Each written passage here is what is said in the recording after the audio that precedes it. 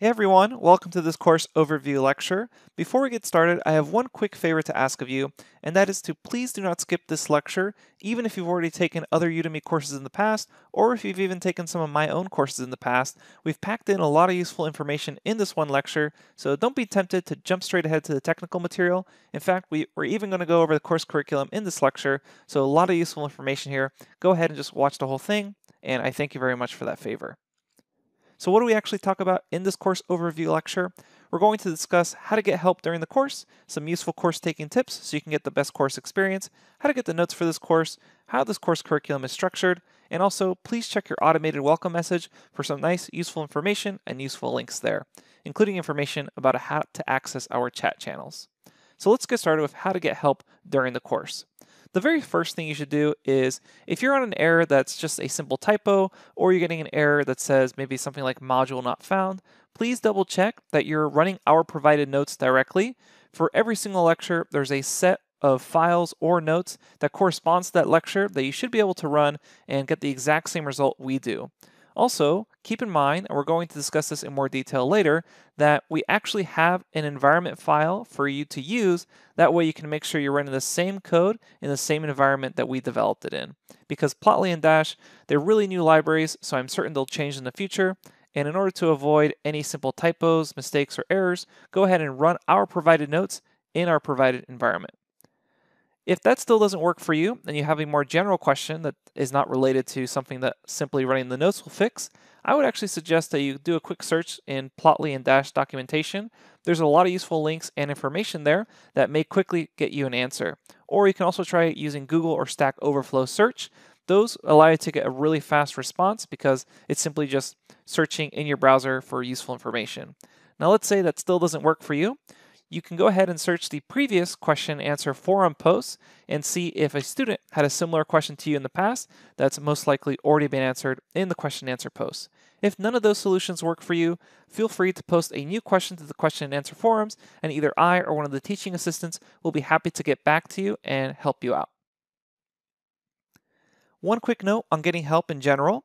If you're having trouble with the Udemy platform, or you're having issues such as video player issues, or you have questions about your certification, or things like payment issues or enrollment issues where the course is missing, I can't actually help you with that. Your best way to get help with that is to either open a support ticket on the support page for Udemy, or to email them directly at support@udemy.com. Again, those are things for like platform issues with the video players or certification, etc. Some quick useful tips for getting the best course experience. You can use the gear settings on the video player to adjust the playback speed. So for a lot of people, including myself, they like to kind of zip through the videos, especially if they already have the corresponding notes. So personally, I tend to watch lectures at 2x speed. Or maybe English isn't your first language, so you want to slow it down a bit. You can adjust things like captions or slower playback speeds on the gear settings on the video player. You can also feel free to jump around sections if you already feel familiar with some material, and we're going to go over the curriculum in just a little bit to give you a better idea of what sections you can skip if you're already an experienced Python developer. Okay, so this is the overall course curriculum. Now, these are the main topics. These aren't exactly lined up with the sections, but you can think of these as the overall themes that we're going to cover throughout this course. We first start off with the introduction section, and that's basically the section you're in right now. It consists of the course overview lectures, such as the curriculum overview that we're going through right now, a frequently asked questions lecture that you can quickly check, and also a general overview of the data visualization ecosystem for Python and what Plotly and Dash use cases are. So the data visualization ecosystem for Python is very new and it updates very frequently.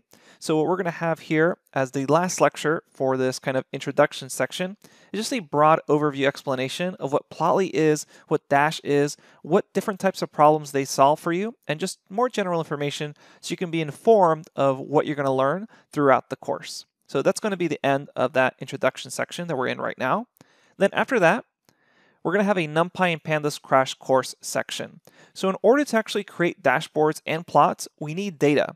And we're going to be using NumPy to generate random data sometimes, or we'll be using Pandas to read in existing data sets. And if you've never actually worked with NumPy or Pandas, we need to teach you those just a little bit first in order to move on to learning about Plotly and Dash. So in that crash course, we teach you just the very, very basics of NumPy and the very basics of pandas. You're not going to be an expert in either of those. You're going to know just enough in order to continue off the course with Plotly and Dash. If you've already taken one of my previous courses in data science or machine learning or Python and you're already familiar with those libraries, you can probably go ahead and skip that crash course section. We do have a quick exercise overview so you can check out what skill level you need to be to continue on with the course. After that, we start off with Plotly basic charts and plots. So Plotly has a Python visualization library already, and it's called Plotly, and it can produce interactive plots on its own in Python. So in this section, we're going to explain how to reproduce the main types of plots with just Python and Plotly. So it's not dashboards yet, it's just interactive individual plots. Once we understand that, then we move on to actually learning about Dash basics for dashboards. So here we begin working with the actual Dash library from Plotly to begin serving components and several plots as a web app in our browser. So that's going to be a little different than just a singular Plotly plot. Instead, we're going to be able to combine multiple things and have a full service dashboard that's actually basically a web service or web app in your browser. So once we learn about the Dash basics, we'll move on to discussing some advanced Dash topics. So Dash has several more advanced and complex features that are definitely worth exploring, and I think this is really where the awesome part of the course comes into play.